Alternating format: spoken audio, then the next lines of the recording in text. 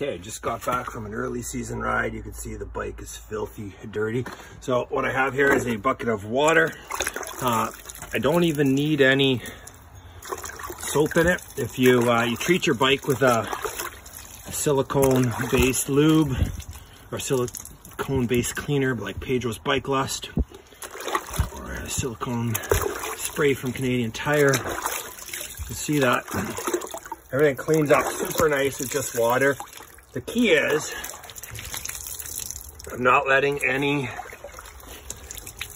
dirt dry on it. And so as long as you don't let that dirt dry on your bike, give it a quick rinse with water each day after your bike ride, you'll always have a clean, fast bike, and you'll spend much, much less on maintenance.